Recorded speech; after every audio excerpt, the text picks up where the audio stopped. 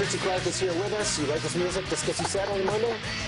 That's stiff little fingers. You asked for it. Freddie delivers. I didn't know how we got it so fast. That's amazing. We're paying attention. Wow. Obviously, we're paying attention to the Liberal campaign.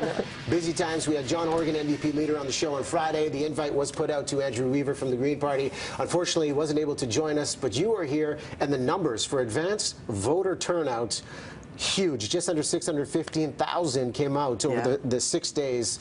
What do you think of this and how this will fare when we look at BC Election Day tomorrow? Well, I think it's a good sign. It means that lots of people are turning out to vote, which is what we want to happen. I mean, you can't have a say in democracy if you don't vote. And, you know, elections shape the future for our kids. So I think it's really important people get out. Some people may say, hey, with this advanced number being so high, that this could indicate an appetite for change. And I asked John Horgan the same question. What if we are in a position where we could have the first minority government in over 6 decades? How will you work with John Horgan and Andrew Weaver to ensure that BC is served in the best way possible? I will work with whoever voters ask me to work with. So this is up to people of British Columbia. They'll decide what they want to do. And, you know, I can work with anybody. So I'm up for whatever job people give me. It's very, very close.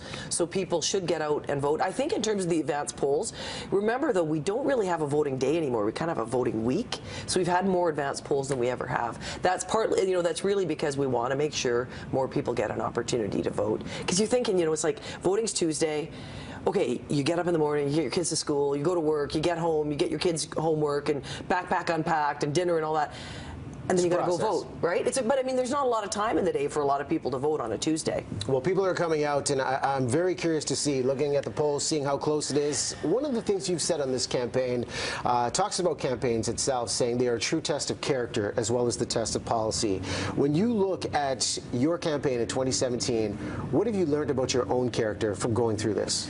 Well, I've learned, I love people. So for me, campaigning is great because I get a chance to talk to people. I get a lot of hugs, which is sort of nice, right? I like that. But just kind of a chance to connect and go. I get to travel. I've traveled to Melbourne and back pretty much 12,000 miles or something, 12,000 kilometers, just to, in every corner of the province. And the thing you realize about BC?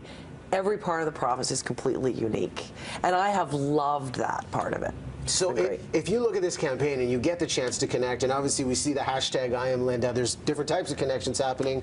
Is there anything you would do differently if you had the chance to do the campaign over again? Oh, I don't know. I'm not really thinking about regrets at the moment. I'm thinking about today and tomorrow and how I'm going to work as hard as I can. Because here's the thing, Riaz, my job is to make sure people know what I believe in, what I stand for, what I would like to do. Because if people want to make an informed vote, they really need every leader to just be honest and straight up about what they believe in. And then they can make a choice about who they want to vote for.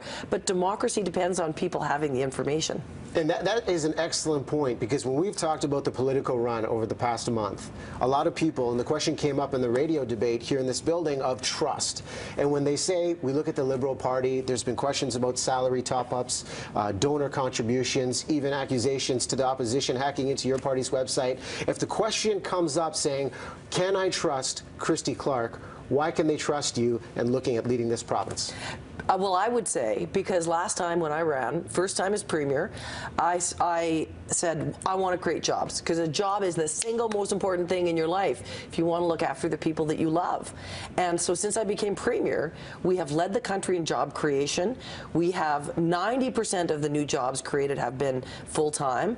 237,000 new jobs, lowest unemployment in the country. We haven't done this well since before I was born in 1961. So it was a promise I made. We worked really hard on it for 4 years, have not been perfect. I completely 100% accept that. But we've done the things that I think make a really big difference for people. And there's, you've got the people that you love in your life. That is the most important thing. The second most important thing is having a job. Because if you don't have a job, how do you look after them? Well, jobs are a big factor, and you speak to the projects that you are backing this time around that will create jobs in our province.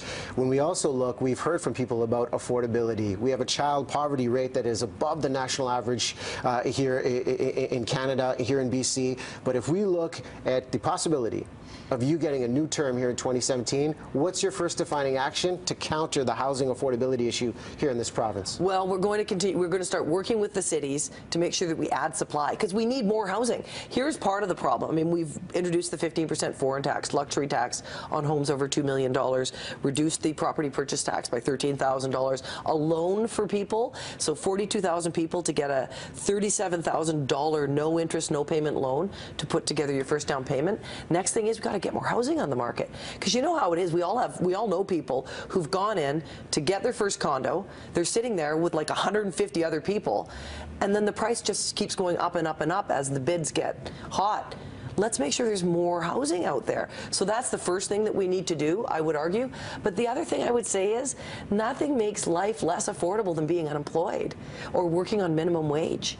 Let's create more jobs for people. Let's keep taxes low, and that creates an opportunity for people to be able to afford a home in the first place. Well, it's one of the hottest issues this time around for the 2017 campaign. Thank you so much for coming in. Yeah, Riaz, thanks for having me. I appreciate it. Enjoy your 100 stops you need to do today to get it done. And tomorrow is Election Day here in the province. We'll be talking more about it throughout the show. We'll take a quick break. Watch this up on the other side. Thanks so much. You are